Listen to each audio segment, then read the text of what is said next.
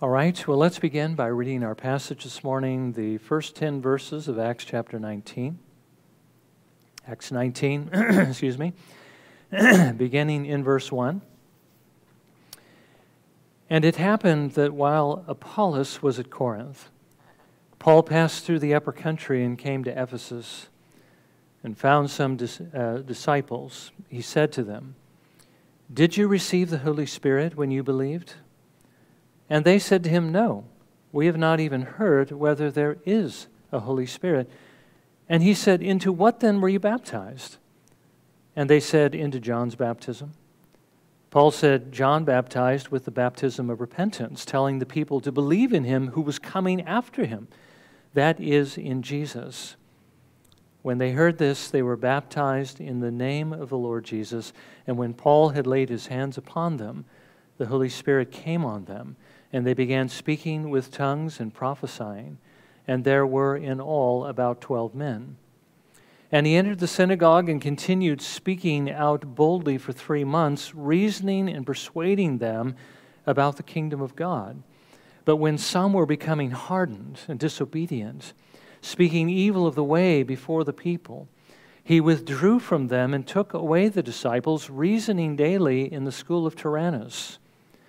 This took place for 2 years, so that all who lived in Asia heard the word of the Lord, both Jews and Greeks. Well, may the Lord bless his word again to our understanding this morning. Now, last week, we saw the Lord working through Paul to plant the church at Corinth. And we saw that it wasn't easy, right? I mean, gospel work is never easy. But as Paul persevered through the difficulties, which we always did by God's grace, he saw the Lord bless that work. When the Jews rejected his message, the Lord opened the hearts of the Gentiles to receive it. When the Jews threatened Paul, the Lord promised him protection. And in the light of that protection, he ministered for another 18 months. And even when the Jewish mob dragged him before the Roman governor, he didn't have to defend himself because the Lord turned things around on the Jewish mob. And the ringleader was the one who ended up being publicly beaten. And remember, he later became a Christian, perhaps because of these circumstances. Serving the Lord isn't easy. There are so many things that stand in our way. You know, the main thing that stands in our way is us, you know. It's our flesh, what the Bible calls it, the old man, our desires not to work, not to expose ourselves to the possible dangers and difficulties that would come. And even if we're able to overcome this by God's grace, we still have to deal with the fear of what the world might do to us, because there will be difficulties, there will be setbacks, there will be enemies that we have to face. And you know, sometimes those enemies are even inside the church, which is sad. But if we push through the opposition, Jesus promises that he will do his work through us. We just simply need to be faithful to push forward. Now, last week we were also introduced to Apollos. We might call him the George Whitefield of the New Testament, a Jewish believer. Even though he had a Greek name, he was a Jewish believer who knew the Scriptures. He was mighty in the Word of God. He had a natural gift to bring that message across in a way that would arrest the attention of his hearers, and this, coupled with his courage, made him a very formidable force, so to speak, an advocate for the gospel. But we saw that even he wasn't perfect, right? How the Lord had to supplement his understanding by bringing Aquila and Priscilla alongside to help. And I bring this up only because I want to point out that none of us are really self-sufficient. None of us are islands. You know, we can't do it on our own. We need each other. And so the Lord calls us to come alongside each other, to help each other, learn more and to be encouraged to do what our Lord calls us to do. And then finally we saw how Apollos went to Corinth to water the seed that Paul had planted, and how he powerfully refuted the Jews in public. This, as we know, would not only give the Jews reason to pause and reconsider their position, which is what we usually think about apologetics and these types of defenses. But realize, too, that as the disciples would see Apollos and hear Apollos, it would also confirm them. It would strengthen them, their conviction that they were doing the right thing, believing the right thing. And that reminds us as well that sometimes the debates that we engage in aren't just for the ones we're debating, and not just for ourselves, right? Because this is what the Lord calls us to do, to strengthen our convictions, but it can also shore up the faith of those who hear us, which is why we should strive to know the Word of God and to be able to defend the Word of God. Now, last time we noted that when Paul first came to Ephesus, he was coming to where the Spirit before had told him not to go, to Asia Minor. Paul didn't go there because he knew, well, of course, if the Lord tells you to do something, that's what you need to do. But he realized God was not shutting Asia Minor off, but that he had his timing. It wasn't yet time. We need to learn to wait on the Lord's timing, and certainly Paul did as well. Sometimes you want to kick in the doors, but it's not time, for the gospel perhaps to go to this individual or that individual. We need to wait on the Lord's timing. And Paul did, and the Lord opened the door. And on his first visit there, he was only there for a short time, long enough to generate some interest among the Jews, but not really long enough to do any great work. And after Paul left, God brought Apollos, and even though he only knew about the baptism of John, he still did a great deal of good, and he continued to water the seed that Paul had planted. God wanted to make sure that seed was not taken up by the devil. Aquila and Priscilla were left behind, and they continued to help with the work. But this morning, we see the Lord again brings Paul to establish the work, and this time things really began to take off. Now, the first thing we see here is Paul's encounter with this interesting group of disciples. Luke writes in verse 1, "It happened that while Apollos was at Corinth, Paul passed through the upper country and came to Ephesus and found some disciples." Now, again, I think as we think about the ministry of Jesus in Palestine, as we think about maybe some of the places that Paul has gone, and as we look at some maps and some of the ruins of some of these old cities, we might think that Ephesus was a small town like many other towns, and it would be hard to miss these guys the first time through. Why didn't Paul see them? Well, the thing is, Ephesus was a very large city. It was the largest city of Asia Minor, and it had a population of between 250 to 300,000 people at that time. So it's quite possible that these disciples were there the first time Paul was there. They could have easily missed each other. And it's also possible that they had just arrived. We don't really know. But we do know this. If there's 300,000 people in the city and you happen to come across 12 men, this was a divine appointment. This was something God had planned, and there was an important work that the Lord was going to do through these men. As Paul spoke with them, it's interesting. He could perceive, he could tell something was missing. I mean, listen to the question that he asked. It's not exactly the question I think we might ask somebody if we were probing their spiritual well-being. He says, "Did you receive the Holy Spirit when you believed?" It seems like the more appropriate question is, are you trusting in the Lord Jesus Christ? Have you heard the gospel? Now, maybe it's because he saw something was missing. Or maybe this was his way of getting to the heart of the issue a little bit more quickly. But it is interesting what this question implies, okay? It strongly implies that if they had believed in Jesus, they would have received the baptism of the Holy Spirit. In other words, those things should have gone hand in hand. Now, this past Wednesday evening, R.C. pointed out, and again, I want to be careful because, R.C. he's a wonderful teacher. I would recommend to you everything that he says, but he did say one thing that, we have to think about. He pointed out that the baptism of the Holy Spirit, and this is certainly true, was the Lord's way of showing His people, that is, the Jewish believers, that he was receiving other people groups into the body of Christ. That is absolutely true.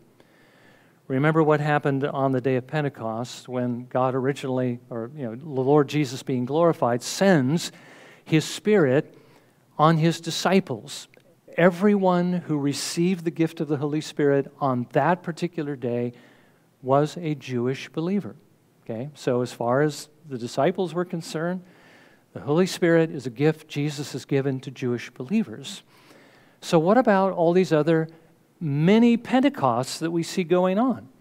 Well, again, I think R.C. is correct here. When Philip went to Samaria, many of the Samaritans believed in the Lord Jesus Christ, and they were baptized, that is, they were water baptized. And when Peter and John came later and laid their hands on them, they received the baptism of the Holy Spirit, and that showed the believers, the Jewish believers, that God had received the Samaritans, because he had given them this same gift that was promised to the Jews. When Peter went to Cornelius, and he and his household believed, the Spirit fell on them. And when the apostles at Jerusalem heard what had happened to Cornelius and his household, they immediately understood what that meant. So then the Lord has also received the Gentiles into his family. Okay, so those events definitely demonstrated to them that God was receiving the Samaritans and the Gentiles without them first having to become Jews by giving them this gift directly. But notice that Paul's question implies that by this time in the ministry of the church, everyone who receives Jesus should also have received this baptism. And I think it's because the Jewish believers are already convinced that God was receiving everyone who believed in the Lord Jesus Christ. Okay, so that's what the question implies. But the problem is these did not receive it. Luke writes in verse 2, they answered his question, "No, we have not even heard whether there is a Holy Spirit." And so then Paul asks a follow-up question. Into what then were you baptized? And here he's talking about water baptism. Okay, water baptism would show that you are the disciple of the one who baptizes you. And by the way, Christian baptism was also a symbol of the baptism of the Holy Spirit. Now, Paul realizes they could not have been baptized in the name of Jesus, because if they had, they would have known about the Holy Spirit. Sometimes we get the impression that when they're baptized in the name of Jesus, that means that the person says, "I baptize you in the name of Jesus," but that's not what it means. What it means is that you baptize basically in the way that Jesus authorizes you to baptize, and that is, as he says in Matthew 28:19, as you go out to the nations and make disciples, baptize them in the name of the Father and the Son and the Holy Spirit. Now, if you're baptized in the name of Jesus, if you're baptized with Christian baptism, then you're going to know about the Holy Spirit because you're baptized in the name of the Father, Son, and Holy Spirit. So if they didn't know about the Holy Spirit, he asked the question, well, into what then were you baptized? If you're not Jesus' disciples, then whose disciples are you? They said, we were baptized into John's baptism. We are John's disciples. Now, this is one of the reasons why I think it's very difficult to tell, again, who are these people? Who are these men? Are they Jews? I mean, were they in Palestine when John was ministering? Basically, he ministered primarily to Jews. Or are they Gentiles who maybe heard about John's ministry from some other disciple of John who was maybe Jewish? Well, they could have been either. It's really impossible to tell. But it does seem, from what they say, that they never actually heard what John had to say. Because remember what John said. John came out preaching to get the people ready to receive the one who was coming after him, to receive the Lord Jesus Christ. And John said that when he came, he would not baptize with water, but he would baptize with the Holy Spirit. And John was even, of course, there to baptize Jesus and to point out who the Lamb of God was. So it's unlikely that these disciples of John had at least gone very far with John. They didn't seem to have learned very much of what he had to say. Even Apollos had learned quite a bit more because he was teaching and preaching accurately the things that had to do with Jesus, being acquainted only with the baptism of John. Now, I think it's also unlikely that they were Apollos' disciples because, remember, he knew quite a bit more. And if they were his disciples, he hadn't done a very good job. But again, we have to be careful because we can't always judge a man by his disciples. That's something we also have to watch out for. Now, it's more likely that these men were probably discipled by somebody who was aware of John's ministry, but who wasn't a very faithful representative of John. I think if John the Baptist were to have looked at these men and saw what their understanding was, he probably wouldn't have been too impressed. Disciples, remember, are to become like their master. They sit under the master in order to learn from the master, in order to understand what he understands, to become like him. It's enough, Jesus says, that you become like your master, both in your understanding and in your behavior. And these men lacked at least the understanding part. Now again, this reminds us of a very important thing. We are disciples, aren't we? We are the disciples of Jesus Christ, which means we are those who sit under him, seeking to become like the Master. And our job as disciples is to be good representatives of the Lord Jesus Christ. As Paul says, to become living letters that are known and read by all men, which means when somebody looks at us, they should be able to see Jesus. They should be able to learn about Jesus. Well, that's a very high calling, isn't it? But that's why, again, he gives us the Holy Spirit. But these things don't happen just because we have believed in the Lord Jesus Christ. We're talking here about sanctification. It happens only as we spend time with the Lord. We have to be in the Word. We have to be in prayer. And, I dare say, we have to be doing what the Lord calls us to do, because if we never actually do those things, we never really grow as we should. Remember how Paul in Philippians 3 talks about his desire was to know his Lord? But I want to know him in the power of his resurrection and the fellowship of his sufferings. And you only fellowship in the sufferings when you do his will and suffer for it. We've got to do his will if we are to become more like him. Well, Paul now understands a little bit more about these men, and he knows what he needed to do in order to help them. And what he needed to do, of course, was to share the gospel with them, because this is the only way they're going to receive the Spirit of God. We read in verse 4, Paul said, John baptized with the baptism of repentance, telling the people to believe in him who was coming after him, that is, in Jesus. So he was offering Christ to them, and when they believed in Christ, they received water baptism. When they heard this in verse 5, they were baptized in the name of the Lord Jesus. And again, remember, to be baptized in the name of the Lord Jesus was to be baptized in the name of the triune God, Father, Son, and Holy Spirit. And then, next, they received what that water baptism was actually pointing to, which is the baptism of the Holy Spirit in verse 6. And when Paul had laid his hands upon them, the Holy Spirit came on them, and they began speaking with tongues and prophesying. Okay, now the fact that they spoke in tongues, okay, and remember, tongues is not just babbling, and it's not speaking some kind of heavenly language that nobody understands on earth, but only the angels, and you need somebody to interpret it. But basically, it means speaking in a known language that is unknown to the person speaking, okay, but is known to some people group on earth. Remember when the disciples spoke in tongues on the day of Pentecost? You remember the people who heard the sound of the rushing wind and gathered and heard what was being said? How is it that we hear them speaking in our own languages, in our dialects, the wonderful works of God, okay? Now, the fact that they spoke in tongues and the fact that they were prophesying, and by the way, I don't think he means that they were foretelling the second coming of Christ and that they were predicting the future. But the word prophesying also has to do with forthtelling or proclaiming basically God's truth, his wonderful works. And again, I point to the day of Pentecost. When they heard them speaking in tongues, what they heard them doing was prophesying.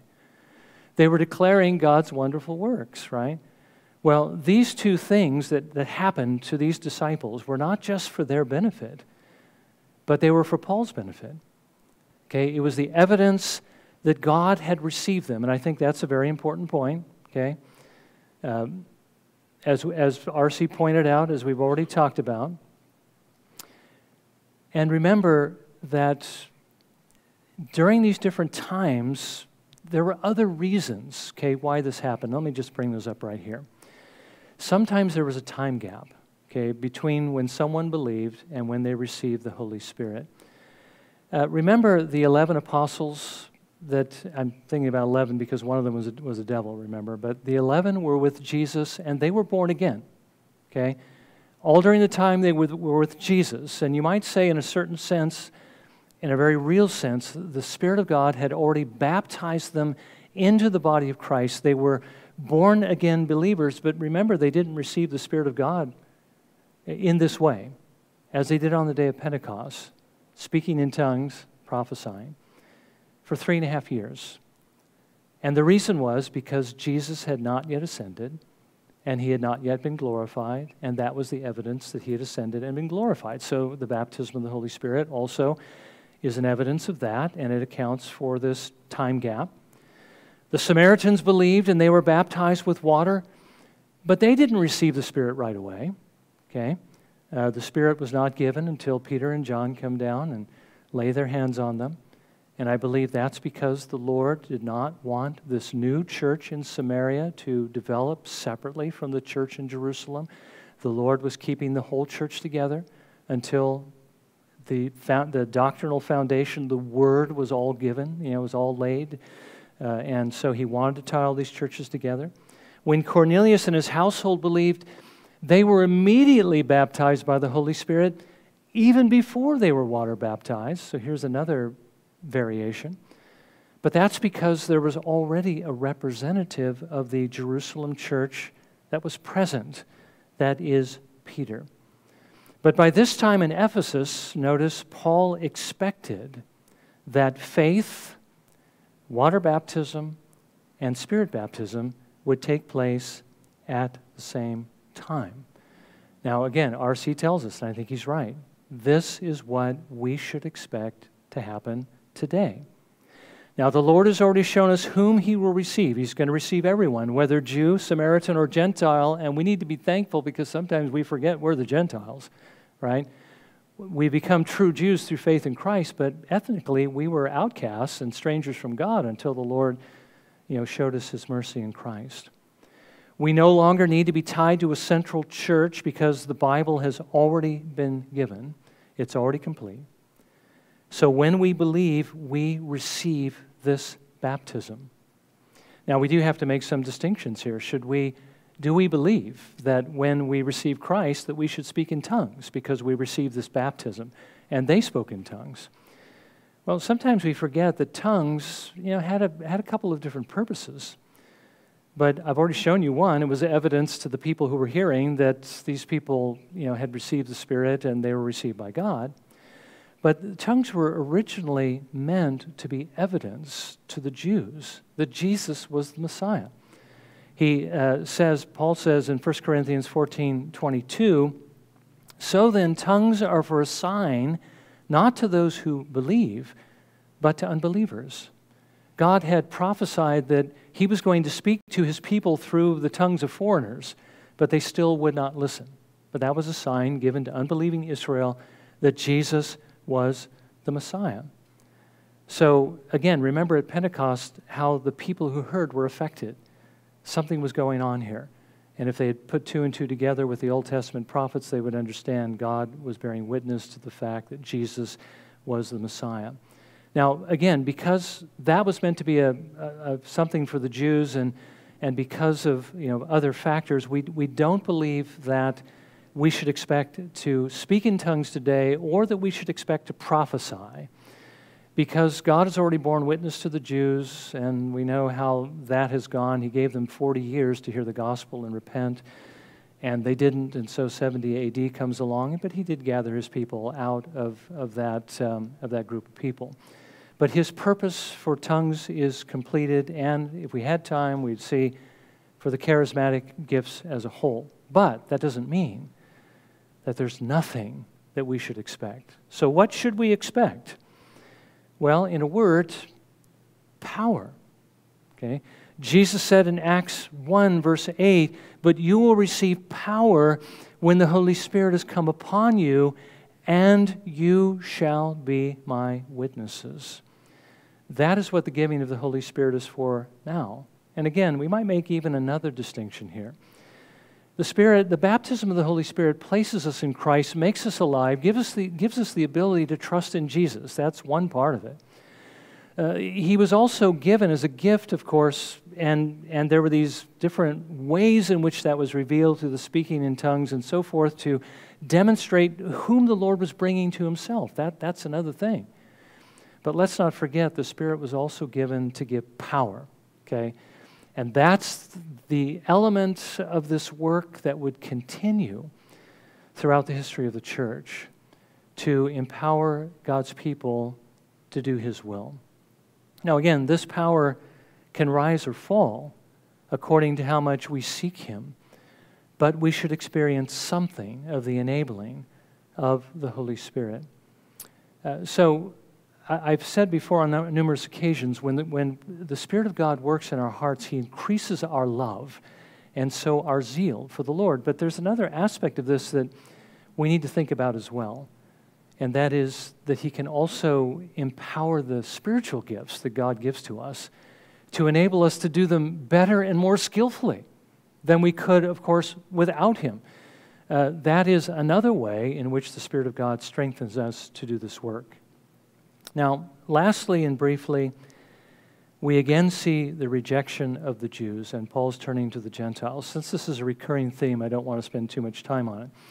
But he says in verses 8 through 10, or we read this by Luke, "And he entered the synagogue and continued speaking out boldly for 3 months, reasoning and persuading them about the kingdom of God. But when some were becoming hardened and disobedient, speaking evil of the way before the people, he withdrew from them and took away the disciples, reasoning daily in the school of Tyrannus. This took place for 2 years, so that all who lived in Asia heard the word of the Lord, both Jews and Greeks." Again, we see the work escalating, snowballing, becoming more and more powerful. Now, the Jews were willing to put up with Paul for 3 months, but by the end of that time, the battle lines were drawn. There were some who were resisting, so Paul took the believers and he withdrew to the school of Tyrannus, which doesn't mean he made them, he enrolled them in that school. Tyrannus is essentially a Greek rhetorician, somebody who teaches the art of speaking, though that wouldn't have been necessarily a bad thing to learn for the disciples.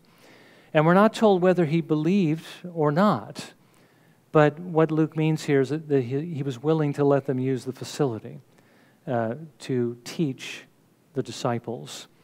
And this went on for 2 years.